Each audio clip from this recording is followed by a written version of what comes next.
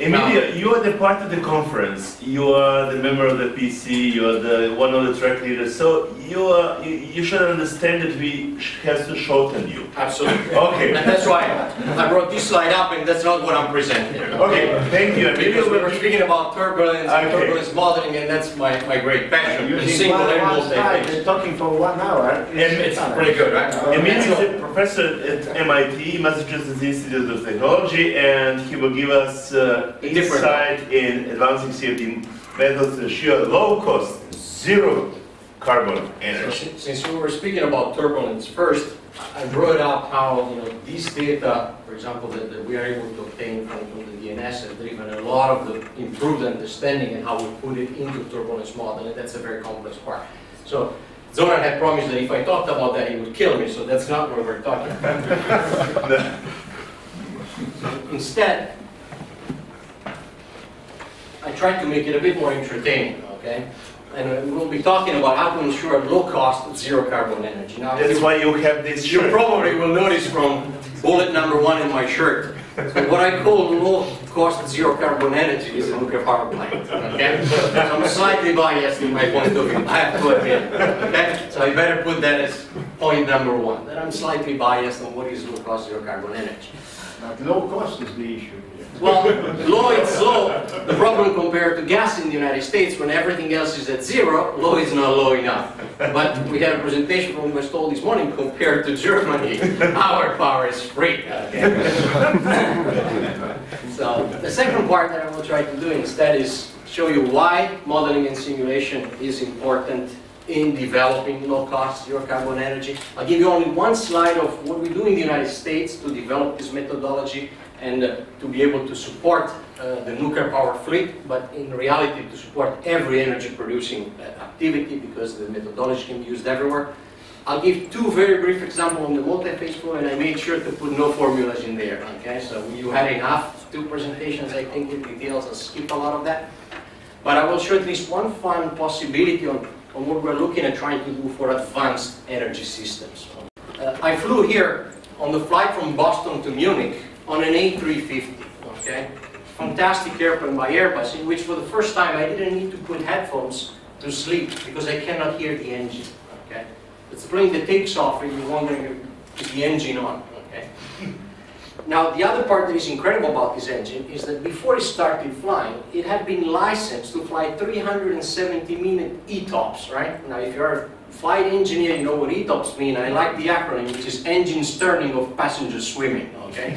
So it means, how far can you go without an engine, okay? That's what ETOPS means. Well, that plane, without ever flying, was licensed by the regulators to fly 370 minutes. How is that possible?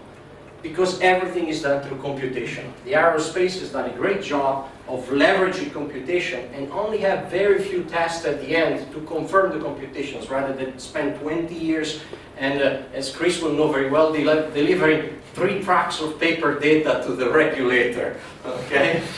Now, so I wanted to give an example while I was flying. I was thinking, you know, how would that plane have looked if a nuclear engineer had designed it, okay? Instead of looking like that. And what I came up is more like this, okay? So my plane probably would have looked something like this, okay? So I hope this starts making the point, but to give a little bit more hard time to our nuclear designers is, why are the methods so important? Well, because we've designed our reactors with one-dimensional methodologies, right? So my lower plenum is 1 volume, okay? Everything is 1-dimensional volume. So it's clear that the way we can optimize our reactor, it's a beautiful bucket, right? We can do whatever we want. For the model, it's a bucket. So even if you improve it, when you go and license it, it's still going to be a bucket. So you need 3-dimensional methods in order to design something that is what we hope to see in the future. Here I want to thank Dr. Ian MacDonald. He's a plant architect for the UK. He has worked on delivering the architecture, so the site implementations of all the nuclear power plants recently in the UK. And here we came up with a modular reactor that we could locate inside the campus at MIT. Of course, when I proposed that at MIT, not everybody was too happy about it. But that's what I want to see as the future, okay? We should be able to make everything compact enough to fit in there. Now, in order to do that, the United States government, and I would say somehow before we had the current president probably, had understood that modeling and simulation was fundamental to the fleet. Okay? And so had pushed programs that are capable of developing the computational tools to support the fleet. And we have two major programs ongoing in the United States. One is the Consortium for Advanced Simulation of Light Water Reactor, where I lead the thermal hydraulic part. Challenging project because they gave us a short timeline. They said in 10 years we want a tool that industry can use. Okay? So all the complexity that you've seen before on the multi-phase, you say, okay, now bring it together because I need to use it. Okay? And we have an industry council that wants to see how we deliver those tools. They don't want to see how we develop them.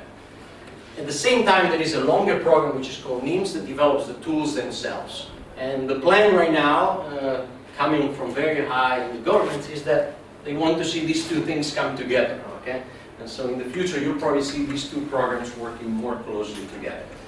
To put that on the Twitter. Now, if I look at what we do in my group at MIT, we try to do, of course, all the simulation methods that cover from single phase all the way to high void fraction regimes. Right? So we really work on all the areas. I'm lucky enough to have a very large team. I have 17 PhD students working for me. And answering the question, discussing what Greta was bringing about, it takes me 3 years just to bring them up to speed because the other 14 or 15 students are training them. Okay? After 3 years, they can start doing some work. So a PhD takes 8 years at the end. Okay? It's a long time to get a PhD in multi-phase flow. It's not a short time frame. So in this talk, I want to give you an idea of a little less of the very fundamental, but the challenges that come up when you try to apply to the whole reactor. And here I try to put a few examples of where I've had experience in applying CFD, and it's really all across a nuclear power plant, right? Going from mixing in the vessels to failures of T-junctions, steam generators, and all heat exchanger. In this case, is the Fukushima plant suppression pool. Okay, so we really have to apply our computational modeling everywhere. So the two examples I'm going to bring about today are related to the work on the bubbly flow regime mostly, so relatively low void fraction, where the approach we are trying to bring is bring locally inside the CFD what we call mesoscale model. So what is the point? We come from, we're nuclear engineers, but in general as engineers we come from seeing everything a little bit lumped, right? So our correlations are very integral. When we go in CFD, we now have a tool that is extremely local. To be very general, it has to be completely local, right? It has to know that, which one is my laser pointer, that in this point, the bubble shape is different from the bubble shape here, right? Akio was mentioning how important is the bubble shape, but I need to know it locally. I cannot have a bubble shape that is the same everywhere, right? So I have to have those informations in all locations. And so we had to work on a lot of different components. Starting, for example, from one of the things that I will not discuss, but is how are bubbles behaving at the wall, right? For many years we've been using lubrication forces in multi-phase to then find out that they don't exist, right? Bubbles, as you saw in the DNS of compressor triggers, so bubbles are sitting at the wall. There is no real lubrication. So you have to, we developed an analytical model that describes the forces near the wall rather than using a fake lubrication force. We have to treat the turbulence, and we just finished the whole PhD on that. I will not discuss the detail. Instead, since we don't, I knew that in Akio first, we will be talking about lift. I want to see some of the challenges we found out when trying to implement lift in real commercial reactor applications. Of course, my advantage is we have access to a large amount of data. One of the big challenges for my students, and also for all the other students that try to work in the Castle program, is that we need to kind of always go beyond what is the current status of the experiment, right? We have all this data. We would love to have a whole new generation of data, but that will take 5 years to get, and the students will have to graduate by then. So our real job has been, how do we extract as much as possible out of this and then give ideas for the future to the experimentalists, okay? And so I have to thank, of course, collaborators everywhere, and Greta's data were very important, and Igor at North Carolina State also complements by pushing higher Reynolds number. Now, on the lift model itself, it's a good example of how you create troubles to students. That topic was first assigned to Oak Ridge National Laboratory, and the two PhD students in a row quit the PhD after trying to deliver a lift model for turbulent flows. And then the supervisor decided to quit as well. So I felt pretty guilty about that. So we decided that maybe we take over that, and we worked at MIT on that, so at least only my students would be stressed. So I'll discuss only that region, but of course one of the things that Professor Podolsky was bringing about is, well, when I'm in a turbulent flow, I can't really separate the lift where we are from everything else, right? There is no way I can quantify only the lift. At the minimum, I have two forces, which are turbulent dispersion and lift. So all the forces, how they are acting together, they're very strongly intercorrelated. So unfortunately, if you want to decouple them, you have to do some tricks. One of the typical tricks is we assume a specific form of the turbulent dispersion. If we correlate the turbulent dispersion in a certain way to the turbulent conditions, so that we affix that, then we can focus on the lift.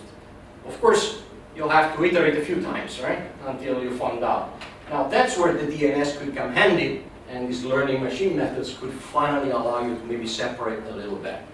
Currently, this is the approach in which we fix the turbulent dispersion at the classic form that Burns proposed based on just the oscillations, so the transient component of the drag forces. Based on that, we correlate everything else. Now, we have seen that in all the experiments, and Akio made a fantastic explanation of how you put together all the different conditions, different fluids, how you can really demonstrate that lift and lift inversion in particular is related to bubble shape. Right? And we grew up, we tend to trust his data. Right? I always joke with my students that Akio probably knows his bubbles by name, right? Because he spends so much time at each bubble to give it a name. Right? But surname is always Tomiyama. Exactly. And so we tend to trust his findings, right? Really? And so we put on one side that, okay, we know that that is true. And if we didn't trust it, right, the work of Legendre and Magnete, even further as confirmed, they were able to really almost semi-analytically confirm that that work is correct. Still, when I push Greta to push higher Reynolds numbers, and I go and look at those bubbles, well, I start seeing discrepancies, right? Things are not working exactly in that direction. In particular, first I can look and, if we track one of these single bubbles, and I try to analytically derive the lift coefficient in the same way that I was doing for my single bubble rising, already I'm one order of magnitude lower, right? So there is already something different. But most importantly, we start seeing bubbles that are not where they should be. Now it's hard to show it from the DNS, but it's easier to show it if we take a set of typical experimental data. Ibiki and Ishii, so data that we used for years in our sub-channel codes and our lumped one-dimensional codes. And here we start seeing something interesting. Based on bubble shapes, these are all pretty spherical bubbles, they're not very distorted, okay? So based on our assumption, they should all be sitting at the wall.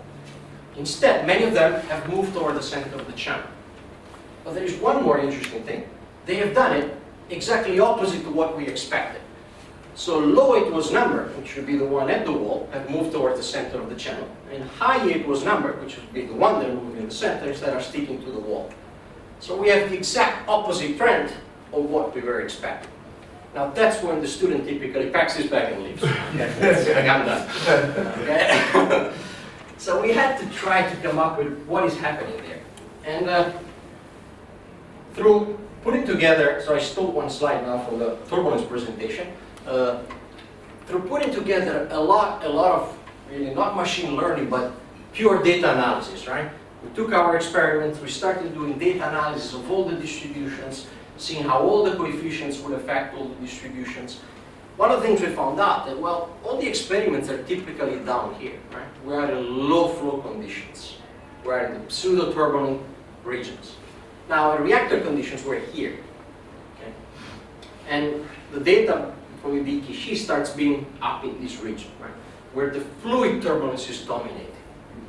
So we started looking at the bubbles in high fluid turbulence conditions.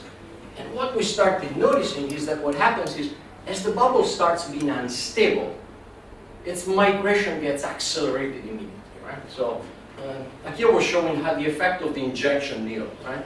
When you inject in water, a few years ago we received a paper at a conference in which somebody had measured the lift coefficient of 1,000, right?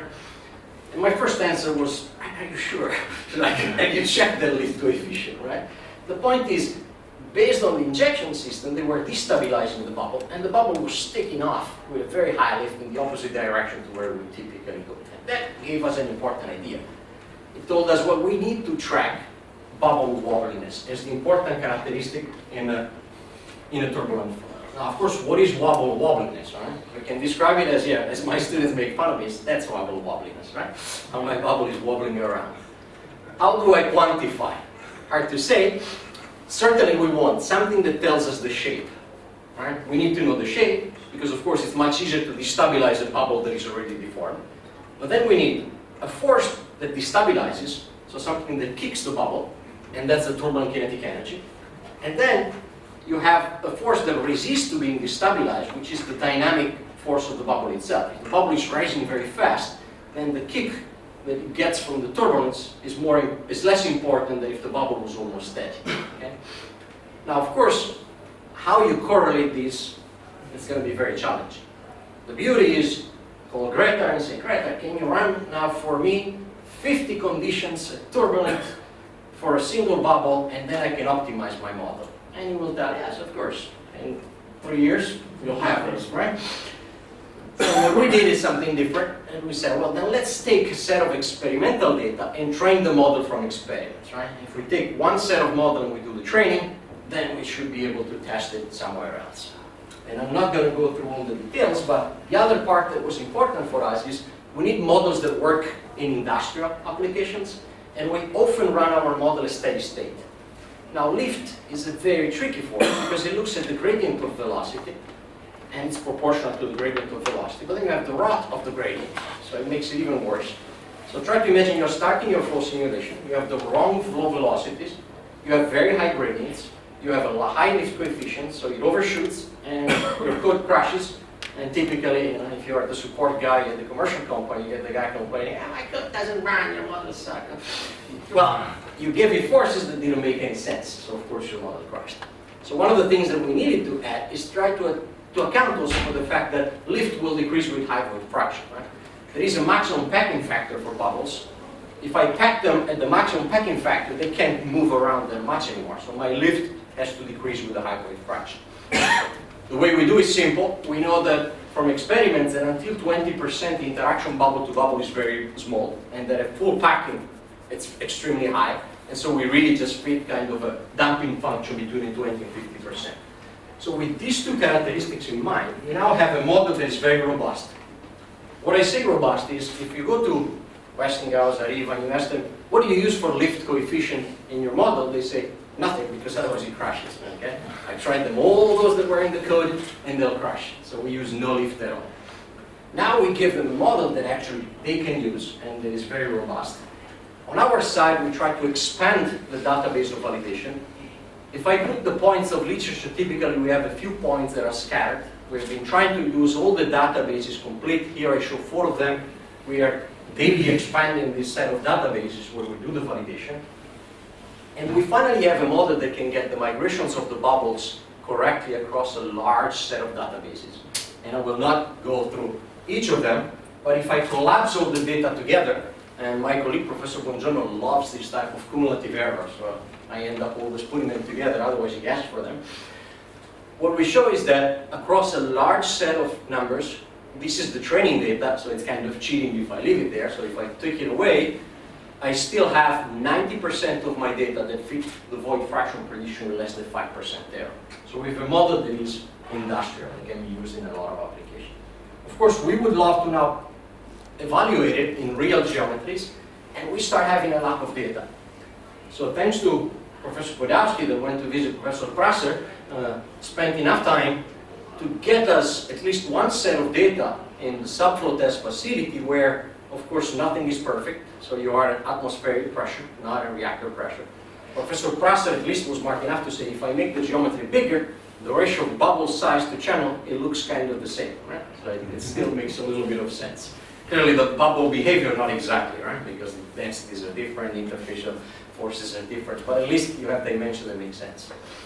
And for that set of data, again, we can use the same set of closures and demonstrate that we can track the typical phenomena in which the spacer with the swirling veins will create an agglomeration of the void fraction similar to the experiments, to then redistribute it as I move away from the space.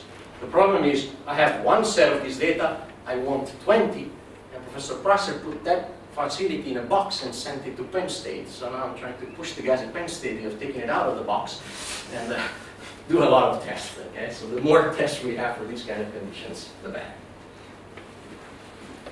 So that was one example of how we leverage everything that we've learned from lift, but then we always find out, something else in industrial application and how to try to close the gap. The other part, of course, is boiling in itself. And here it's not just nuclear power plants. I can show you at least one paper in which I published something on boiling in solar power plants. The beauty of it is I only published one paper in solar power plants. I have more citations for that paper than for all my nuclear power paper together. Okay? So definitely there is a lot of audience here. Here we have a direct steam generation. And so we had an 8-kilometer line where we're boiling inside the pipes themselves, and we have to predict what is the void fraction across the whole system. And we did that in transient with CFD. So we need models that are efficient, okay? We need something that is still fast. But what we also want to do is to push it all the way to critical heat flux, but without having to introduce any artificial ad hoc models. The industry, if I look in, I was extremely surprised when I said the first time at the ITER project, right? This super advanced $100 billion fusion machine, where they put 100 megawatts per square meter on the walls, so 10 times what we have. And then you ask them, how do you model heat transfer? And they're like, this one. Okay, beautiful correlation. Okay, so they use a critical heat flux correlation and a heat transfer correlation. So if it melts, don't be too surprised. Okay. What we're trying to do instead is we now have available data that can actually give us all the dynamics that happens at the wall. Now, Professor Podolsky pioneered really trying to have a mechanistic representation of what happens at the wall. We wanted to push it a level further and say, well, we now have all these measurements, right? The students can run actually 5 experiments a day. Then it takes us 3 months to post-process those experiments and get the heat fluxes out of it. So we can actually backward calculate what is the local heat flux under the bubbles. And you see a lot of complexity, right? The high heat flux is the microlayer under each of the bubble that evaporates. The dark blue is the dry spot that each of the bubble leaves away. Bubbles are moving and sliding. And then you have this dry spot out here, which is going to be critical heat flux, local DMB. From that, we wanted to put all this complexity into a model, right? So we had to create models for bubble sliding, for statistical interaction of the bubbles, deactivation of sites due to sliding, quantification of microlayer, dry area, so a lot of things. I could go through all of them.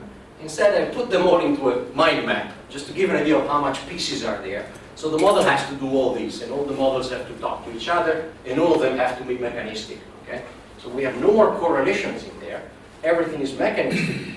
So the idea is, well, if now I'm representing heat flux correctly, I should be able to do nothing and get critical heat flux as a limiting condition on my energy balance at the wall.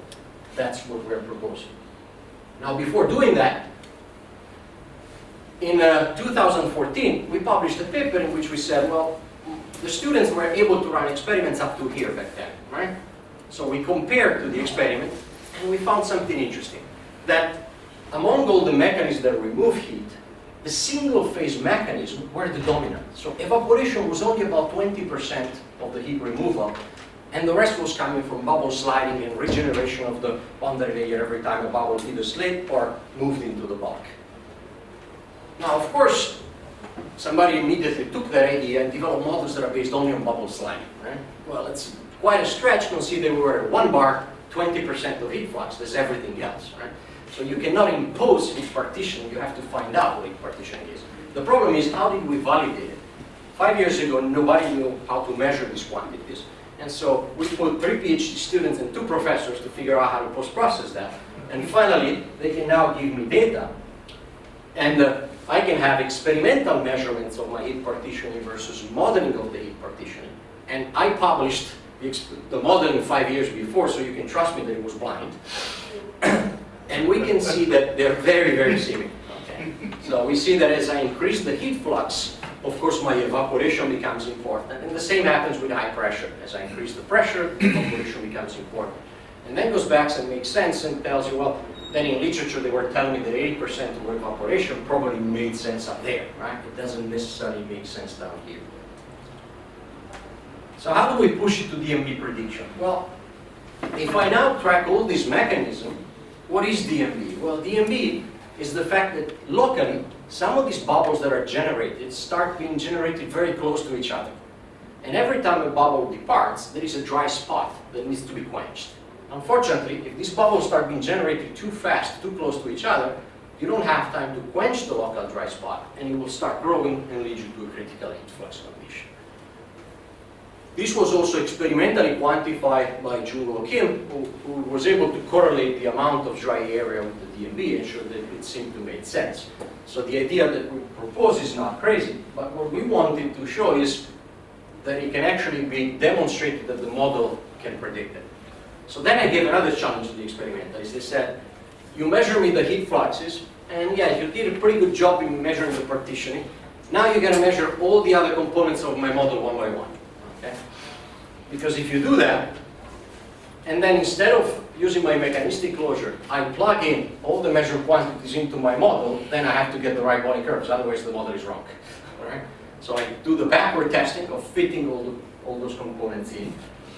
And I won't show you all the fitting, but at least for one bar, we were able to demonstrate that indeed if I plug in all those measured quantities, and this is my experimental curve, up to when I shut down the facility because I'm heat flux regulated, so I would jump to a high temperature and damage the facility.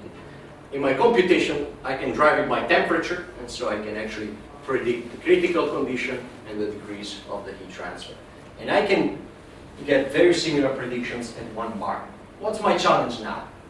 That was 1 bar, that's the dimension of your bubbles.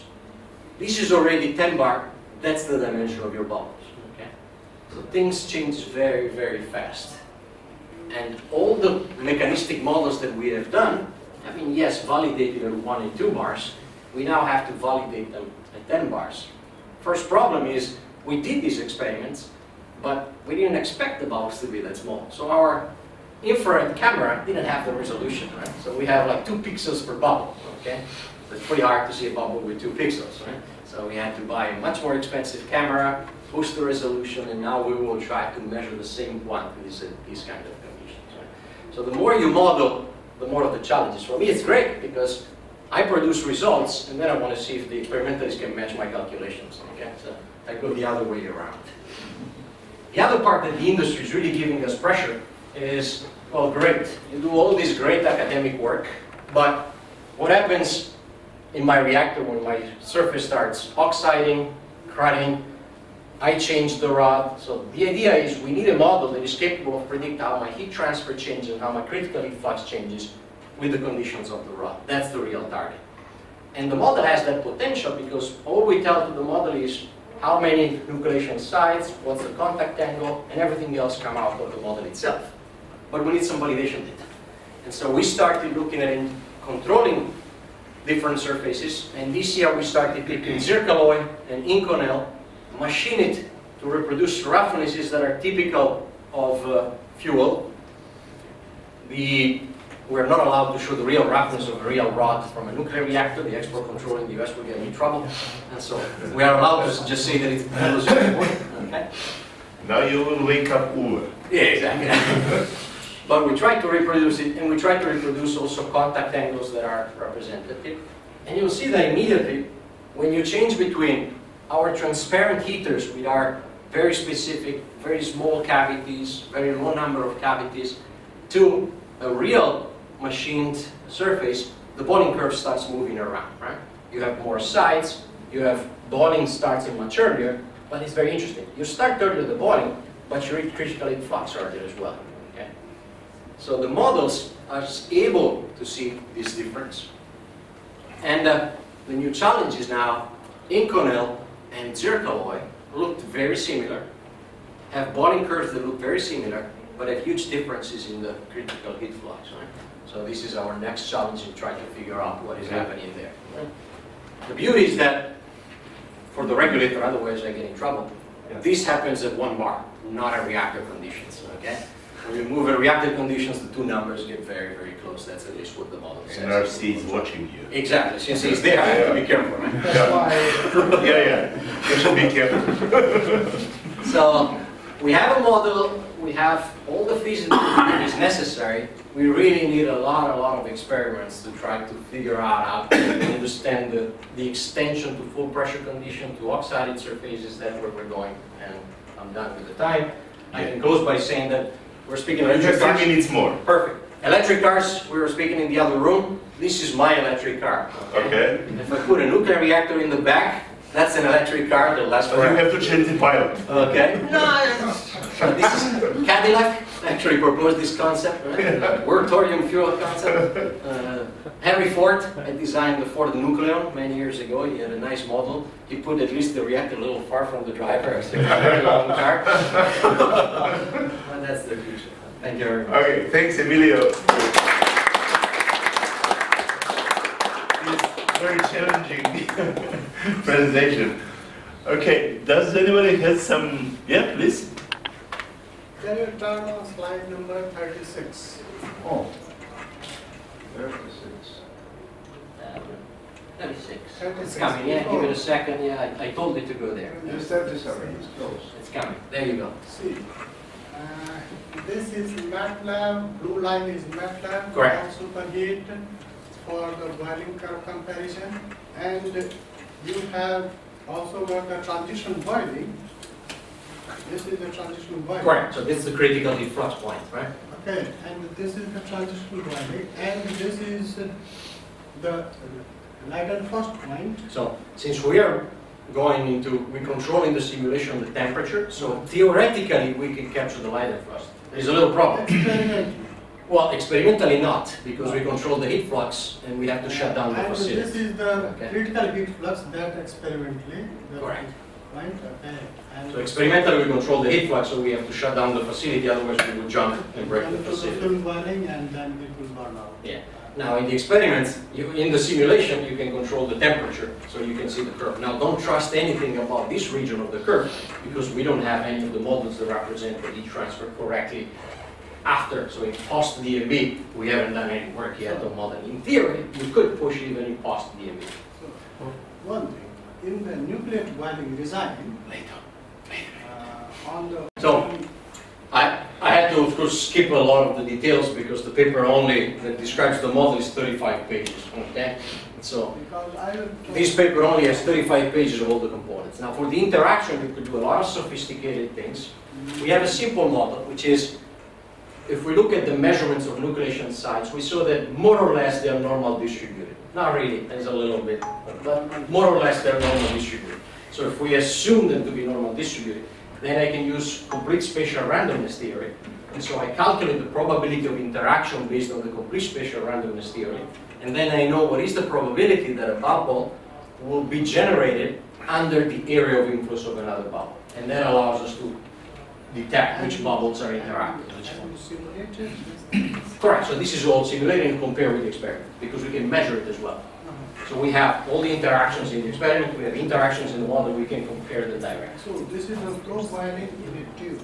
It's a vertical channel, it's rectangular. Yeah. So the same thing that you see in the model, we have in the experiment where we have flow going upwards, and we can measure all those quantities as well. Takes a long time, this process. Okay, we have from Westinghouse. Thank you. Yes. Oh, Yeah, Carsten. are you also developing models for predicting CPR, the critical power ratio? So, in the first slide, I showed that we're looking also at the high voltage fracture regimes right now in two different ways. There is much more to learn there. So, I have two students working on just predicting film thicknesses by trying to develop deposition models that are local, which we don't have right now. We only have integral deposition models, and entrainment models that are local, and there is more in the literature of those. And then we are doing experiments in which we actually do the same experiments as here, so heating the water, but with films. The first request we had was actually to measure the nucleate suppression. So right now we're working simply on the suppression of nucleate boiling. So when the film is thin enough, you see that nuclear boiling goes away because there is very good conduction through the film. In the future, we'll go towards dry out of the film, but that's not in the very short term. Okay. NRC is not asking you anything, but Mike is burning to ask you something. Yeah. Slide 31. Notes. Double. Yes, okay, yeah. A conceptual issue. Yeah. You are telling me that 20% goes to evaporation and 80% goes to a single phase. What happens to this 80%? In an experiment, if you dissipate the energy, you can say, okay, the 20% is the direct heat transfer at the surface. But if you think about flow in a reactor channel, all the heat goes to evaporation. No. Sooner or later, you cannot continue heating the liquid. Only when you reach saturation condition. This is subcool condition, that's not true. No, this goes to You didn't mention subcool. This is all subcool conditions. This is all subcool nuclear boiling. Of course, if you're in saturated conditions, That's the point. But so the matter of interpretation is very important, because one can draw conclusion that, okay, 80% goes to heat the liquid, and what happens to the heat?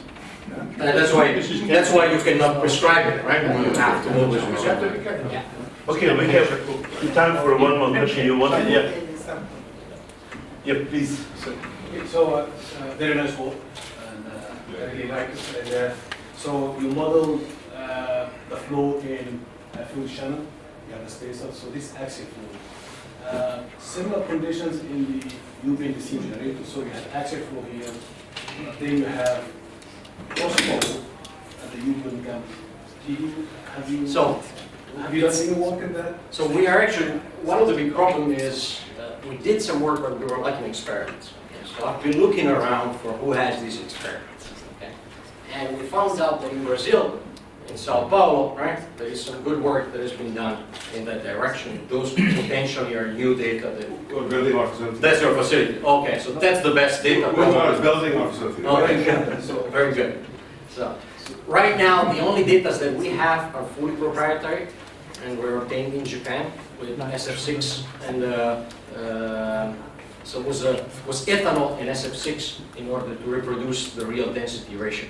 Now, in a lab in university, if I start using ethanol in SF6, I kill students and they don't like it. So We used to have refrigerant 11, like, you know, about 20 years ago, but now we are replacing with one R123 to get the same conditions. So no, definitely the data are lucky, right? Good measurements there are greatly true. So what was in 2 years? Okay, thank you, Emilio, for this presentation. Now is the lunchtime. After the lunchtime, we will start with a poster session 14:15, and then in this room.